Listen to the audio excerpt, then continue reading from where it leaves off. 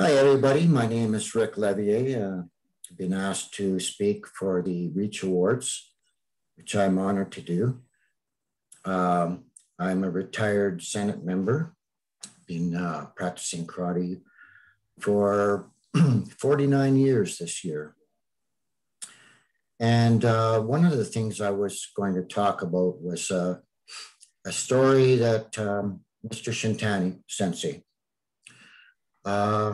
told me while he was visiting me in Wawa, Ontario. In 1993, I had a clinic set up, and in that weekend, Sensei Bruce Perkins and Sensei Jack Jingraw came with Sensei Shintani to visit for that weekend. We stayed together. Sensei Shintani and I stayed in the chalet in Wawa, and he told me a story about his days in the wartime camps in BC.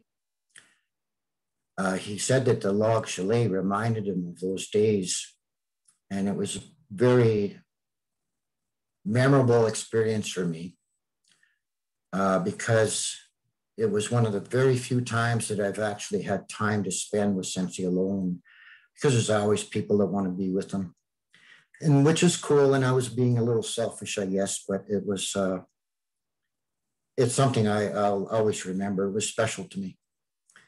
So he told me about how he started karate training in that part of BC. It was in the West Kootenays, actually New Denver, BC.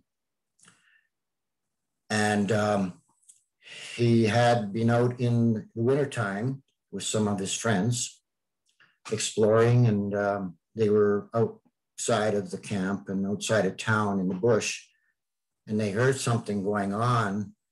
So they went further into the bush, and they found this man who was punching a tree. And that was his first sight of Sensei Kitagawa, his first sensei. And he told me about some of the training that they did, which was all done in secret. And, it was something that was very personal because, he was telling me something that nobody else in that area, in that camp, knew about. At least I found that out years and years later. So I'll always remember that conversation. And the karate that he learned was different than what it is today. And years and years later, I coined the phrase for my students in our group. I coined the phrase bush karate, which is still used widely today. But one of the things that I think a lot of people don't really realize is that Sensei Shintani was the first to practice and learn bush karate, just because of how he did it. So that was very cool for me, because as you see this picture that's on the screen, this picture was in 1975, I believe it was. This group of people that you see here were all friends of mine. Sensei Danny McCoy is one of the ones that were both on the far right. We were blue belts at the time. We were attending a camp in the summertime in Kapuskasing. And one of the activities that we were doing was we would run down the road to this big sand pit and climb.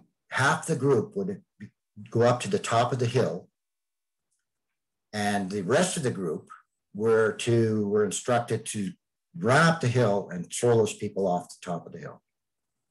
Now, if you look closely at the picture, you'll see that one person in the center front row, his sleeve is torn right off. Well, that's the kind of day it was. It was pretty rough and tough, but it was so much fun. And I think one of the things that I came away with all of this, this whole thing about bush karate was the camaraderie that we all shared. And many of these people in this picture that you can see are still close friends and still share something that we'll never lose. So I give this to you, you students and members of the Shintani Federation, that we've all done these kind of activities, these kind of training outings and different ways. But you look at the picture, and I have students that are still practicing today. And Sensei Danny and I share that still. So that was a long time ago. But I want to give that to you, that everything you do as a group and this federation, this group of karate people, is a sharing, and the camaraderie will stay with you for the rest of your life.